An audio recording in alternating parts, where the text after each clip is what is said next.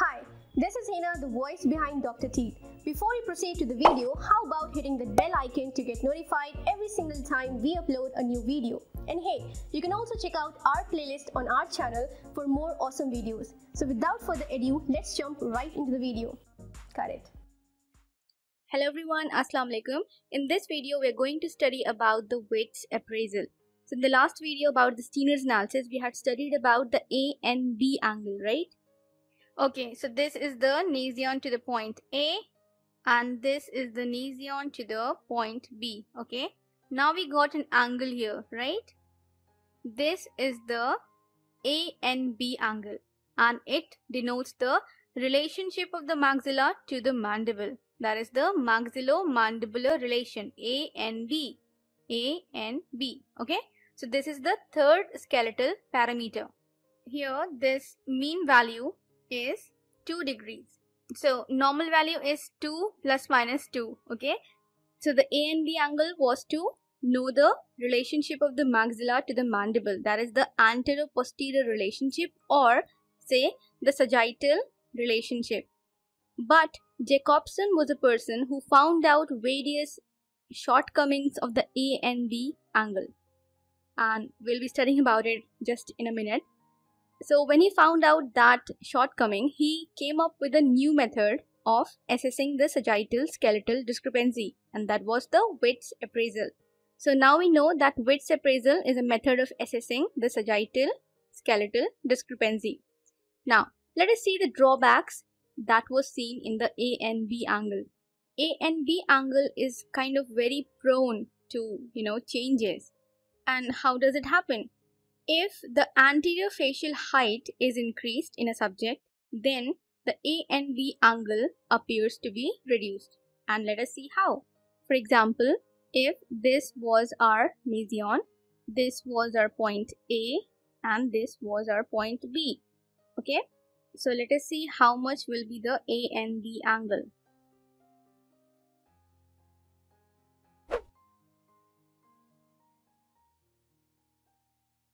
So let us suppose in this case the ANB angle is 33 degrees. Now let us see what happens when the anterior facial height is increased. So now if the anterior facial height is increased, the point N, that is the nasion, will be somewhere here because the height is increasing, right? So now let us see the angle.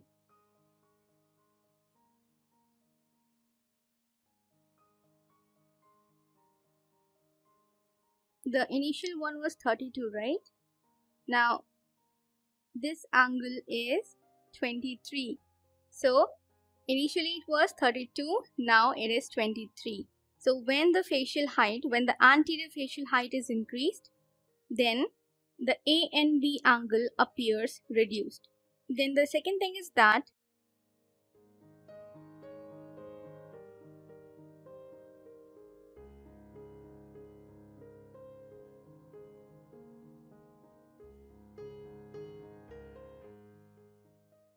to do the Wits analysis, first of all, we'll construct the functional occlusal plane. What is the functional occlusal plane?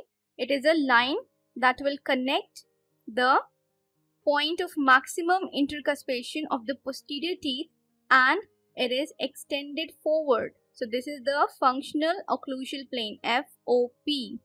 Now what we do? We will construct the AO. Now the AO point is obtained by dropping a perpendicular from the point A to the occlusal plane. Okay? Horrible. From point A to the occlusal plane, and then BO point is obtained by dropping a perpendicular from the point B to the occlusal plane. So from point B to the occlusal plane. Alright? So this is the, let me just label it. So this is the AO and this is the BO. So normally the BO is ahead of AO by 1 mm.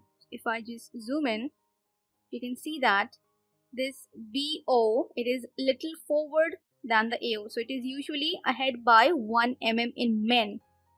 But the BO and the AO will coincide in the females. So this tracing is probably of a man.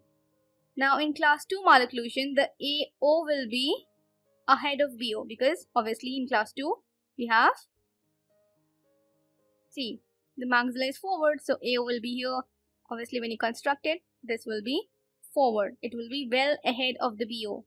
And in class 3, the BO will be ahead of the AO. See, this is a functional occlusal plane.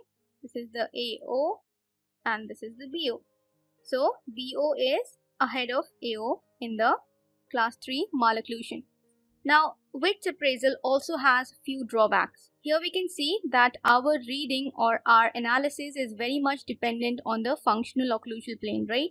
So, if there are changes in the functional occlusal plane, then the analysis can vary.